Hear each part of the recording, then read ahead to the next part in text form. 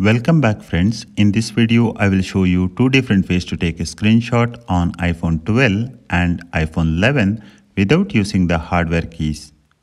This method works on all iPhone 12 models such as iPhone 12 Pro, iPhone 12 mini, iPhone 12 Pro Max and iPhone 11. The first method is using the back tap. To use this method, go to Settings, Accessibility and then Touch. Scroll down.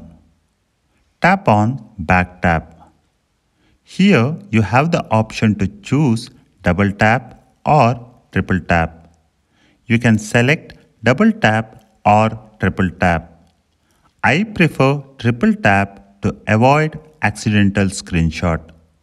Here from the list of options, select Screenshot. Now whenever you triple tap on the back, it will take the screenshot. Here is the demo. If you have opted for double tap to screenshot, then you need to double tap to take screenshot. The second method is using the Assistive Touch. To use this method, go to Settings, Accessibility and then Touch. Enable Assistive Touch. You will find the floating button like this on the screen. Now to take a screenshot, tap on this. Go to Device, More. Now tap Screenshot. It will take a screenshot. That's it for this video on how to take screenshot on iPhone 12 or iPhone 11.